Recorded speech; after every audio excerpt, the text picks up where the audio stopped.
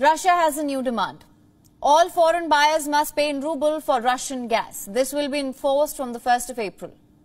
That's today. If the payments are not made, the contracts will be halted. In order to purchase Russian natural gas, they must open ruble accounts in Russian banks. It is from these accounts that gas payments will be made. If such payments are not made, we will consider this a default on part of the buyers with all the ensuing consequences. Nobody sells us anything for free, and we are not going to do charity work. Therefore, in that case, existing contracts will be stopped.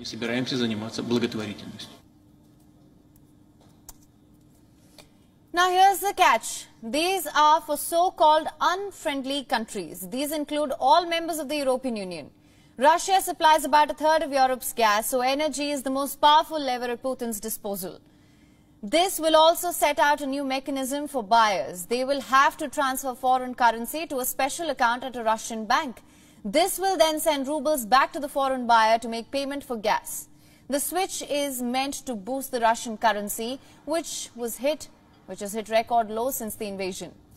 Over the years, Europe's energy reliance on Russia has become a crucial shield for Putin.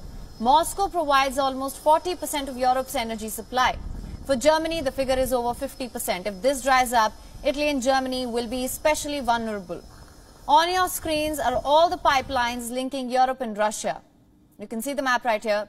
Should Russia choose to cut off supplies, it could lead to absolute chaos across the continent. Energy costs would skyrocket. Millions would have to deal with power outages.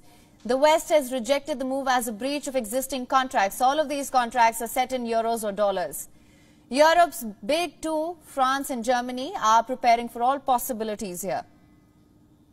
Even a scenario when Russian gas flows could be halted, something that would plunge Europe into a full-blown energy crisis.